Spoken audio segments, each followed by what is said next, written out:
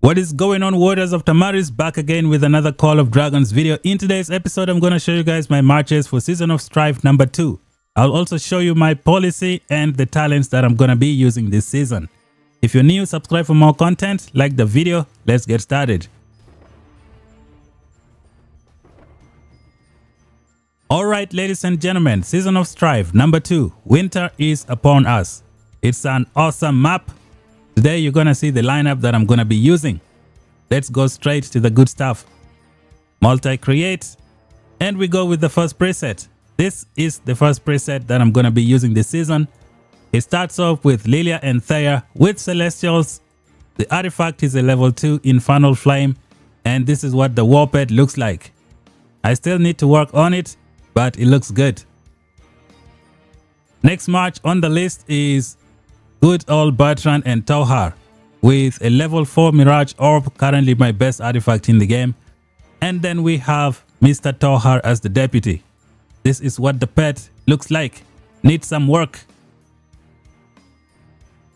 On to march number 3. This is Magrat Zeta with Celestials. I am using the Tear of Arbon for some nice defense. And this is the Sun Lizard that I am rocking. It has the end of season advanced stone aura, giving me a lot of healing. I also have defense penetration, Legion HP bypass, which is pretty nice. This one is here because I use this pet with my physical units as well every now and then. So this is what I have over here. And then the next march is Mr. Walder and Velin. Now, if I was in the Season of Strife, the first one, I could have swapped out this skill with the Solan's Blade for Mr. Alistair. It just makes this march get a lot of merits, almost similar to Bertrand and Tauhar. But for this season, I'm going to be doing something different. I will have Tara as a deputy over here. The only reason I haven't done it yet is because she's only level 53. I tried it out and the outcome wasn't too good. So I'm waiting to level her up and she will be good to go. So this is what the lineup is going to look like. Going to switch this pet and put it over here. So this is what the pet looks like if you want to check it out.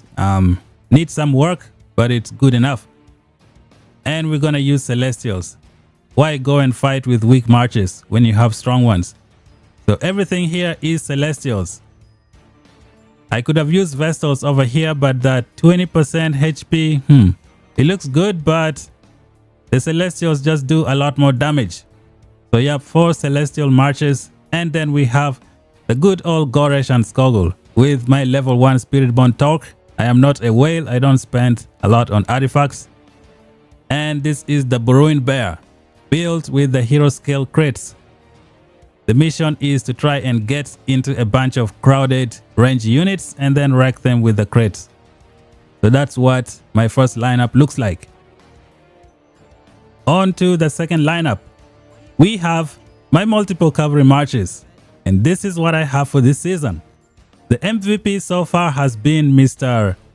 Danfell and Alistair. Not Alistair. What is this guy called? Theodore. So Danfell rage skill can trigger this ability right here known as the Halfling Fury. And that Halfling Fury is going to give you 2 debuffs on the enemy. So these debuffs are considered part of the rage skill.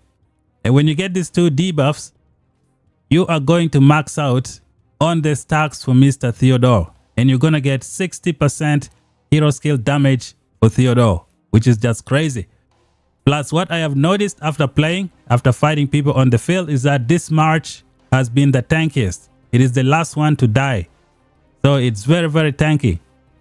Sometimes I use a defense artifact here and all my other marches are on red or yellow, but this march is still going strong. And it does a lot of damage as well. I like it the most out of all discovery marches that we have here right now. My first lineup here is Forondil and Mr. Mogro. That is because Forondil has a 40% attack over here, which can help Mogro do a lot of damage with his rage skill. I decided to use the defense artifact because the march is lacking some defense. The good thing is Mogro also gives out 1 stack for the Berserker Fadric, and so that's a good thing. This is what the pet looks like. Needs some work, I'm improving it slowly. On to the next march, we have the usual Bakshi Emrys. This one is the one that does the most damage in my lineup. It's because of this artifact.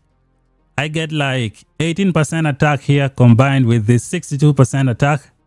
It's just ridiculous the amount of damage these two can put out. And Emrys also has another 25% physical attack over here. Just crazy. On top of that, Bakshi has more attack here as well, 16%.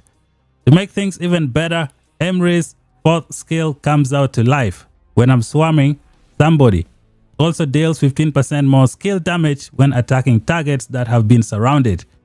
So this march just goes crazy in a multiple cavalry lineup. It's the one that does the most damage. So we talked about this already, the synergy. Let me show you the pet. This is what the pet looks like. This is what I'm using. Needs some work. I'm building it slowly. I'm going to be adding fierce attack, intense fierce attack, and the angry roar is going to go over here. Did I show you the pet for Emrys? This is what the pet looks like. Needs some work. I need to regenerate and get more slots for more skills. Keeping it pushing, we have Mr. Tobin and Urag. Now some of you will be like, why not put Urag as the primary? Now one thing I noticed is if you put Tobin as the primary, this march is going to be very tanky because Tobin is going to be the first one to trigger his rage skill with Unyielding Rush. So when he does that, you're going to get mercy right from the beginning of the fight, and when you fight ranged units, this is going to be useful. If you put Tobin as a deputy, he will probably do his rage skill on turn number 4 or turn number 5. By then you may have taken a lot of damage. So this one helps if he is the primary. This is the artifact, only level 1, not a whale. If I could improve them, it would have been nice. And then the pet I'm using is this one right here. This advanced moon rage goes crazy on cavalry. It is awesome. Now this pet is also what I'm going to use on my infantry. It's the one I have put over here. So this is a good march. It's excellent. And then we have the Skogul and Nika with this skill over here, which is kind of like the MVP, the guerrilla tactics. It makes it so that this march is the first one to hit the enemy. That is pretty good. And the pet looks a little something like this. I'm using the pet that I'm using on Goresh. I might bring another moon bear over here because Nika does some rage skill as well, but we'll see. And then the springboard feather is level 5. I need to take it to 6 stars soon. So this is my best multiple cavalry lineup right now. So we have my best mage lineup, best multiple cavalry lineup. Let's go on to the next lineup of this season. Okay, Warriors of Tamaris, let's check out lineup number 3, which is for the archers. And this is what I have. At a quick glimpse, you're gonna notice that I have Zeta as the primary. That is because of this lineup that you see here. My Magrat is the primary with the Celestial Talent Tree. And over here, I have Zeta as the primary with the Archer Talent Tree. Sometimes I switch this artifact with the Heart of the Kamasi. So that's what I do a few times. So we click on the march, you see what we're working with. 6 stars, maxed out, level 2 gilded crossbow. And this is the pet that I'm using right now with the advanced chain strike. Not so bad. On to the next one, we have Syndrion Fragor. Level 5, Shadow Games, Shadow Blades, and this is the Night Rock. I only have level 1 Gold Crest, so no point putting it here. The third march is Kinara and Husk with a level 2 Rattle Spear. This is the Snow Peak Rock. Needs some work.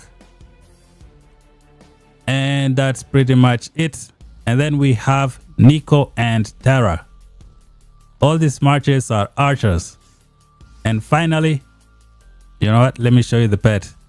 So this is the artifact level 5 maxed out. And then we have the pet. I'm using the other Sand Lizard as well. Get more healing. Pretty good. And then over here we have the Goresh and Skogul with the Spiritborn Talk. And this is the Warpet. So this is my full archer lineup. This is what I use. Now I have other cavalry lineup as well. This one right here, it's made of 2 infantry and 3 cavalry heroes. As you can see here, the skill cavalry heroes are the primary. This lineup is not too fast. I bring it out when I have run out of, cavalry to use. Like I've synchronized the march speed. They all move together at the same speed. So that's a pretty good thing. So this is what I use sometimes. And last but not least, we're going to check out my final lineup, which is made up of 5 multiple cavalry marches. It is what I like to use when all my cavalry are healthy.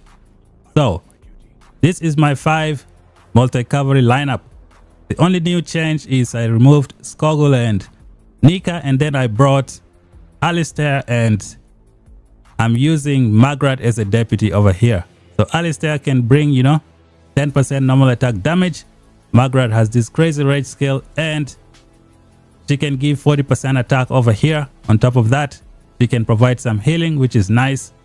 And then Alistair has some good defense. This is pretty good lineup. But most of the time I put different heroes here. I can put Nika. I can put Tara if I want to get some boost for my cavalry. I can put where is Indis? Okay, Indis is hiding somewhere here. I can put Indis here as well, so it just depends on who I want to put here.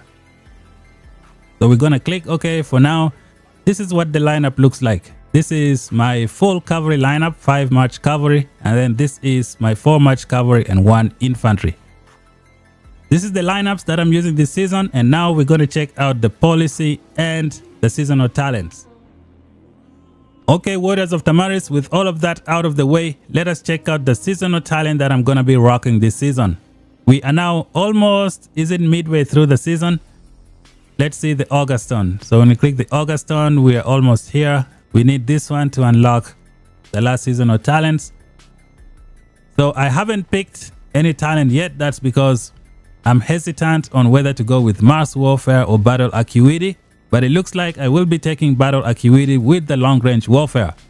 Now the reason I'm doing that is because when we go to more information over here, we click on the legions. I have 2 million ballistas and 1.7 million celestials. So it will be a good idea to go with long range warfare to have some fun. So when we go back over here, I will be picking this. I'll take the march speed. I'll take this one, and then I'll take long range warfare. Then I'm going to pick Prayer of Light, 100% faster return speed, and I'm gonna go hack and slash because I use 5 march cavalry. The other one I'm gonna put it, where should I put it? I'll have 2 points left. Maybe I'll go either reduce cost of resource healing, or I'll take this one. It just depends.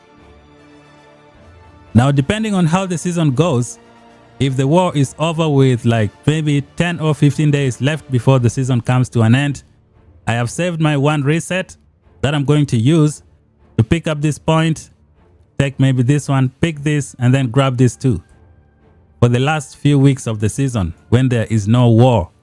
So I want to get the full advantage. That's why I haven't chosen yet. I don't want to waste my reset for no reason. It's because I want to save it for battle preparation in the last 2 weeks of the season if the war is over. Up next, I'm going to show you guys my seasonal policy. So we're going to go over here. This is the policy. I have already maxed out almost everything. From here, you go with easy does it. Stay away from this one. You don't really need it. People don't farm during war. Plus, they're very, very careful. It would be a waste. Over here, you go counter magic because 70% of players in Call of Dragons are mage players. So this is why you go counter magic. You'll have more to hit on the field. Here you go counter infantry. Because many infantry tanks on the field, you have no choice but to pick both of these. And then from here you have apothecary upgrade or healthcare reform. Which one should you pick? This season I decided to try something different. On the first node here I did apothecary upgrade, and then the second one I went healthcare reform. Now let me show you the difference between these two. So this one is going to increase your product elixir capacity at your hospital. it means you don't have to log in every time. But with this one, you're going to have to log in every time. But the benefit is you get more healing per day. So let's go to the hospital and I make things clear for you. So with the apothecary upgrade, as you can see here, my capacity has gone to 831. But my daily elixir production has only gone down to 826. So which means I'll have a higher capacity but lower production per day. Now if you take healthcare reform, this one is probably going to be 200 for me. And then over here, it will be like 1.1 million elixir production per day. So as you can see here, I would make like 350,000 more elixir if I go elixir production. I'll just have to log into the game every 6 hours to make sure I claim them. So if you're going to be super active, go with healthcare reform. You're going to make a lot every single day. You're going to heal a lot with healthcare reform. This one right here. If you're very active. If you're not very active, I suggest you take this one, the first one. And then when you go to the second one, don't take the second one. Take the healthcare reform instead. It's a good mix. So over here is going to be up to you. I don't know much how to explain here. You just take what fits you. And here you have no choice. Get all of them. From here I went healthcare diligence, which is pretty good. I like it. It's because of the stamina. If you use infantry a lot, this is how you win the war, guys. You're going to be sending lots of infantry. Your Gorish and Skogul is going to be healthy. Now for the alliances that pick this one, their Gorish and Skogul is going to run out of stamina and they're going to get pushed back to their starting region. So you guys need to think. Sometimes don't get tempted by some of the good stuff that you see here. Like this 100% elixir capacity limit. This is good. But what's the point if all of your infantry tanks don't have any stamina?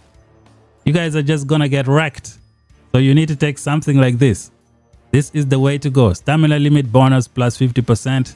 Excellent. We already talked about this. You go with healthcare reform on the second one if you like. The best thing to do is take healthcare reform on both of them. Get this healthcare reform and then get this healthcare reform as well. You're going to produce a lot per day if you log into the game more often. That's the way to go. And from here, grab wherever looks good for you. Now for me here, I decided to go with stand alone, deal more damage to army groups. I don't think I'm going to be spending a lot of time inside an army group. I'll just full send my Gorish and Skogul. The new infantry still needs some work. And then here you got to get both of this. Take your shared glory to 20. Here, if you want to kill your troops, you can just activate it. I'm not going to do it. The more troops I have, the more healing I get. Why should I kill them? I only kill them if we are going to be defending Bastion or the passes. And then here, you just get them. So this is the policy that I'm using this season. My only regret, I think, is taking apothecary upgrade. Because I log into the game a lot and I only produce 820 per day. If I had taken this one, I would have been producing 1.1 million per day. So that is the big difference. Yeah, next season I'm only taking healthcare reform. I'm not doing this apothecary upgrade again. So this is my seasonal policy. Thank you guys for watching. If you're new, subscribe for more content. Until then, talk to you guys in the next one. Bye bye for now.